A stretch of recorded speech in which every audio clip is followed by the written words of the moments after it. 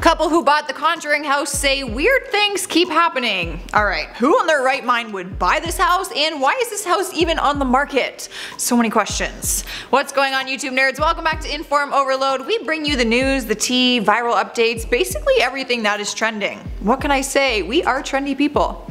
If you like what we do, be sure to follow the IO team on Instagram. All of our links are in the description below. Also, it's tradition for our host to handpick some comments and respond to them at the end of each video, so make sure that you stick around for that. A couple from Mexico has purchased a home together. Cute, right?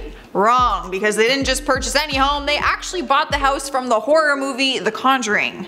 Haunted houses are fun when you're in them for a few minutes at like a carnival, but imagine what it's like to actually reside in one of them. Apparently the scary stories weren't enough to keep Corey and Jennifer Heisen away from purchasing the home. They said it is their dream house, which is actually located in Rhode Island, and it is the exact house that inspired the entire horror movie series. In the movie, the paranormal investigators are called to this exact farmhouse after a real family called the Perrins called them, saying a supernatural presence is haunting them. The Perrins moved in with their 5 daughters, who have openly talked about the evil spirits they encountered while living in that house. The oldest daughter, Andrea, spoke to USA Today and said, I quote, "I thought I was going to pass out. My mother began to speak a language not of this world in a voice not her own. Her chair levitated and she was thrown across the room."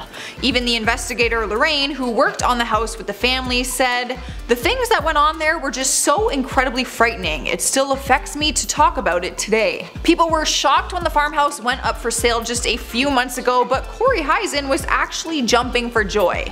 Turns out he's a paranormal investigator himself, so when it went on the market, he just had to snatch it up before anyone else. During an interview with Sun Journal, he explained, "We immediately fell in love with it. 8.5 acres, a river in the back, and a pond. It's so serene down there. Never mind the story behind the house, it's a beautiful home." Never mind the story? What the heck do you mean never mind the story? How do you possibly just dust all of that under the rug? The purchase made news after Corey posted a status to Facebook along with some pictures of the home. All was looking like peaches and cream, but not for long. The new homeowners moved into the home and started experiencing some weird things. Obviously, don't say that no one warned you. Jennifer said, I quote, "We had doors opening, footsteps, and knocks. I've had a hard time staying there by myself. I don't have the feeling of anything evil, but it's very busy. You can tell there's a lot of things going on in the house."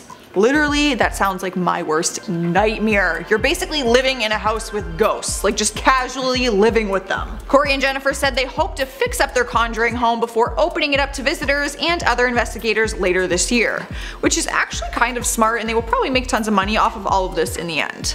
But despite all of the creepy paranormal incidents, they are still optimistic for their plans and said that the journey is both scary and exciting. Scary. Just scary. Let me know what you guys think down in the comments, and hit that thumbs up button so that I know you enjoyed it. For now, let's check out some comments from my last IO video. A woman spits mouthwash into bottle and puts it back on shelf. Name Change 94 says, "Next, people are going to bring an oven, cook a full-blown turkey dinner, eat it, then leave without paying." Honestly, don't even go and give people these ideas, because it wouldn't even surprise me at this point. Sasa says, "They going to put mouthwash and ice cream behind bulletproof glass now." Probably. What a time to be alive. Odd says, "Nothing is safe. Save your children, hide your valuables, run, hide, fight back." Seriously though, now we just have to live in fear of buying mouthwash at Walmart. Drill MD says, "What you worried about? Mouthwash kills 99.9% of germs." I see what you did there. That is clever. Honestly, people wonder why we have trust issues. This is why. I'm getting out of here. Thanks for hanging out with me. If you want to keep watching more IO videos, just click the playlist on your screen that is right over here. I'm your host Joss, and I will see you in a future IO video.